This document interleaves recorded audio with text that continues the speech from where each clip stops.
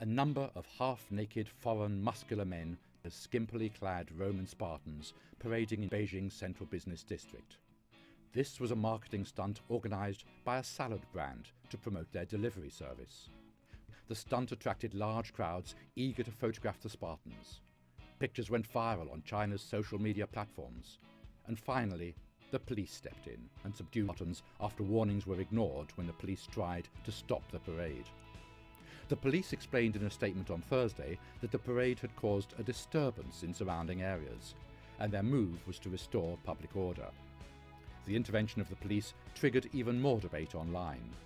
Some people questioned whether the police had abused their powers, while others condemned the company's marketing strategy for being inappropriate. The merchant lacks basic common sense in creating a marketing stunt that resulted in a slapstick comedy in the road. The salad store posted an official statement on its social media platform apologising for disturbing public order and blocking traffic.